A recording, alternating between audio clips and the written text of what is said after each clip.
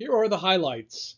So we're still going to talk about all the precipitation we've had, but we're looking at mostly dry weekend coming up. The rains will primarily be affecting us Monday and Tuesday. Any rain that occurs over the weekend should be very light. We do look for a big swell. What's that mean? High surf pounding our beaches coming up here starting Saturday. Could have some big sets over 10 feet. Heaviest precipitation is going to be Tuesday for most areas when it comes to snow, Tuesday and Tuesday night. So the showers will linger, and the storm will be departing on Wednesday, so we'll still have a few showers, especially in San Diego County. Overall, 1 to 2 inches for the coast and valleys, highest in Orange County. Precipitation in the mountains will be a little bit more, 1 to 3 inches, and locally even more than that in the San Gabriel Mountains. So you can tell a better storm, more precipitation further north. The rainfall rates will peak sometime Monday night and Tuesday. Should mostly be under a ½ inch per hour. The snow levels do start high, so keep that in mind on Monday, the holiday. The snow level flirting around 7,500 feet, but then it lowers on Tuesday to below 7,000. It may touch 6,000 as well by Tuesday night. Best chances of rain are Monday afternoon through Tuesday. The state precipitation looks like this. This is predicted. So you can see Northern California, Sierra Nevada, the Shasta Range, 4 to 6 inches of water. A lot of that snow. Go in the valleys, 1 to 3 inches. You go along the coast, 2 to 3 inches all the way down to LA. And then it tapers off at the Mexico border pretty sharply. Probability of 1 inch is shown here. So you can see it's basically Orange County, western San Bernardino Mountains, San Gabriel Mountains, and then LA North, where really high probability overall for rain exceeding 1 inch in a 72-hour period. So basically in a couple days.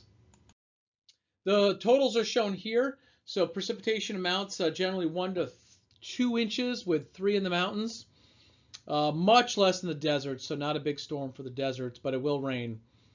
And then when you go into LA County, amounts are going to be a lot more in that area. But even northern San Diego County, a lot more potentially than southern San Diego County. The snowfall, as I mentioned, snow levels will be flirting around 7,500 feet on Monday. Then they'll come down 6,500 on Tuesday. So it'll be difficult to accumulate much snow below 7,000 feet as shown here. But could be some big snowfall in the San Gabriel region as shown here, up above 7,500 feet, such as the Baldy Notch. Temperatures will be mild. So before all this rain, still great weather in terms of mild temperatures. These temperatures are actually several degrees above normal in the mountains. And this is going to continue right into the weekend as well, with just a slow cooling trend, mostly due to clouds over the weekend. We've had a very active jet stream as shown here. We're going to get back into an active jet stream early next week. So this jet stream that brought us all this recent precipitation was pointed directly at us and extended all the way across the Pacific Ocean as shown here. This is a reanalysis of what's happened in the past in the atmosphere. The atmospheric river map here shows that despite all the precipitation, we've only had 4 that made landfall. You can see the dates are shown on here as well. The precipitation amounts are significant now after that 2-week cycle of storms. So along the coast, again, we're up almost to 150% of average in some places. Our mountain areas still need more precipitation, especially the Sierra Nevada. And even the San Bernardino Mountains, as shown here, are still below normal.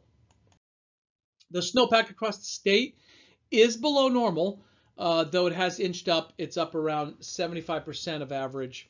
It's way below what it was this time last year in 23.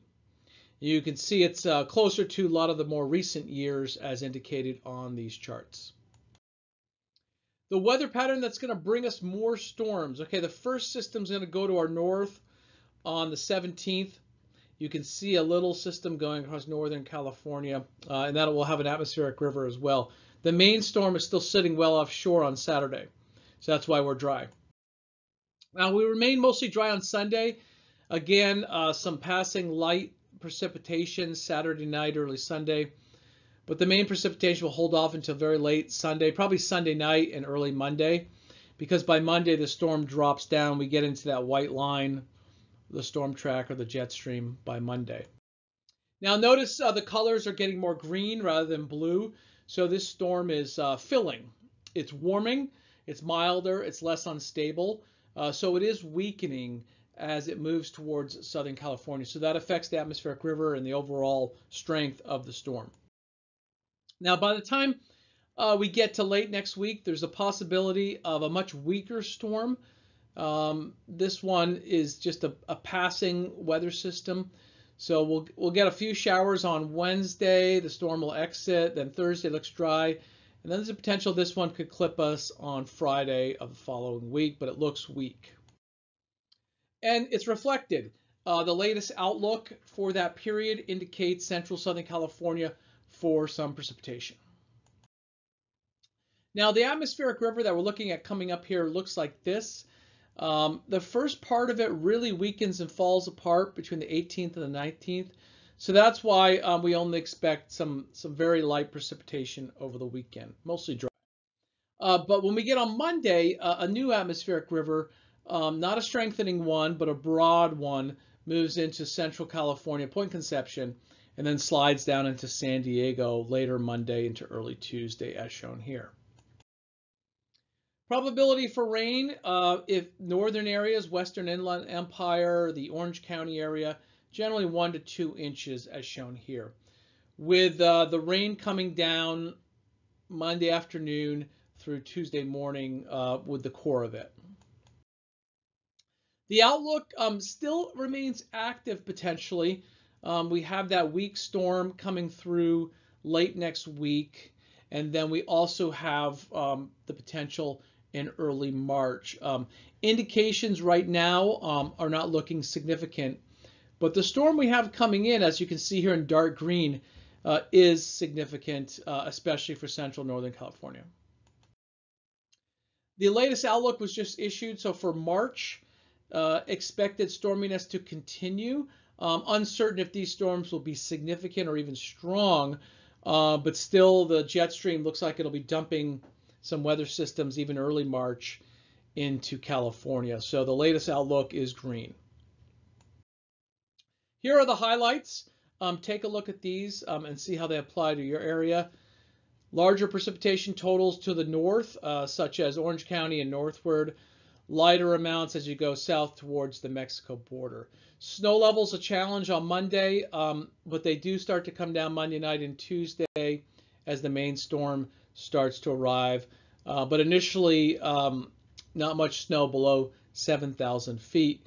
But we still could see some big snowfall, such as the San Gabriel Mountains, up around 8,000 feet. Plan accordingly, mostly dry weekend, but do expect you might have to use the windshield wipers a little bit, especially if you're heading north towards Orange County or Ontario, because we do have a passing weather system Saturday night, but the main storm system is holding off until Sunday night and Monday before it rolls through on Tuesday. All right, everyone, stay safe.